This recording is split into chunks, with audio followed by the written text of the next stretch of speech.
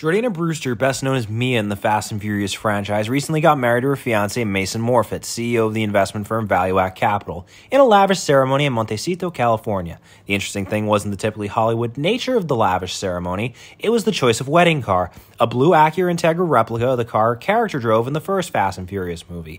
Interestingly, the car is owned by Richard Avalos, a famous Vin Diesel lookalike, and was sourced by Sung Kang. Diesel and Kang were present at the wedding, as was fellow F&F cast member Ludacris and Meadow Walker, daughter of the late Paul Walker, the franchise's most iconic face.